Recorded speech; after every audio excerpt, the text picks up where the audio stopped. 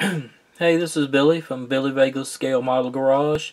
This is a replica of the Willys used in the made-for-TV movie Hot Rod. It first came out as Hot Rod, I believe, in 1979. I think Hot Rod magazine had a problem with that, so later on the video came out on video as Rebel of the Road. And this is based on the Revelle kit. The gasser kit, actually. I modified the suspension to drop it down in the rear to match the movie car.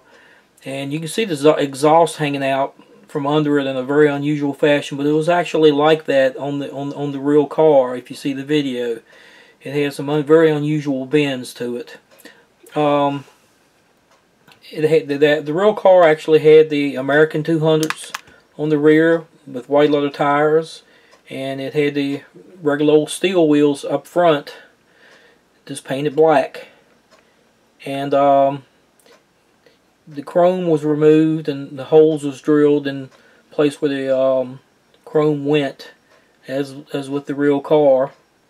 And the real car was gray primer, and it was a little dirty and nasty and dusty and everything. So this is my first attempt at a little bit of weathering as far as that part of it goes, actually on the body.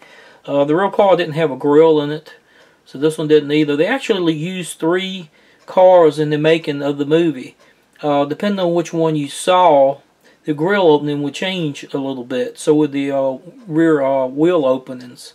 But basically they had one street version. It changed in the drag version, though. It was definitely a different car used.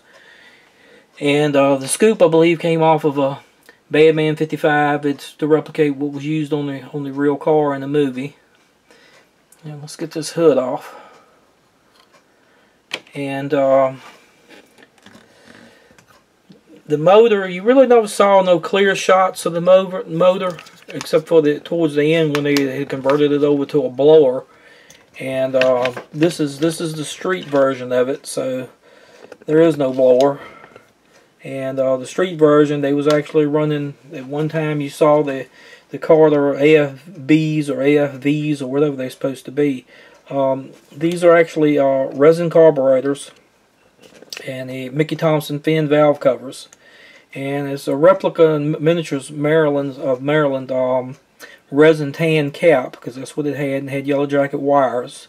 The firewall actually made from a piece of aluminum, and put some pin heads through it. It actually had some very large rivets, almost like the rivets they use on school buses to hold the firewall in there.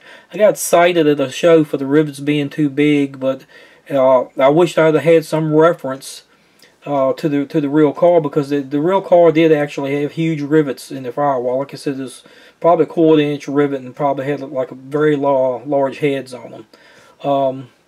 Like I said, a little bit more of the engine detail. I was real pleased with how the engine turned out.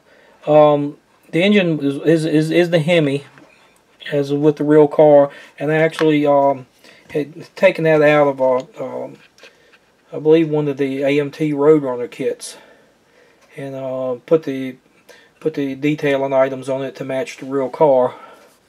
The chassis,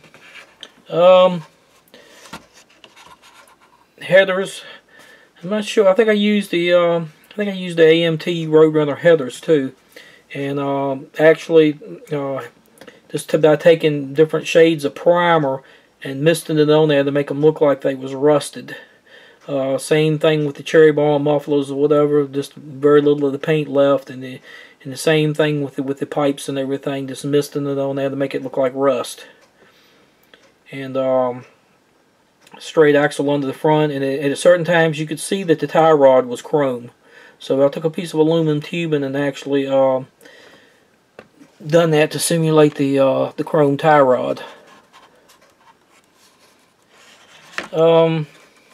Probably not going to be able to get it. Probably can't get in there. But the interior, yeah, that's not going to do it. Actually has, the real car had a terrible looking blue shag carpet, and actually took blue flocking and done the carpeting to match the ugly blue shag that was on the real car in the movie. And actually, this was a pretty fun build. It did not take long to build this at all, because basically there was no heavy suspension work done other than just altering the ride height just a little bit. So anyway, like I said, fairly quick build, and like how the kit turned out.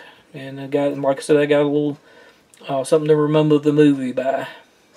Anyway, Billy Vega, over and out.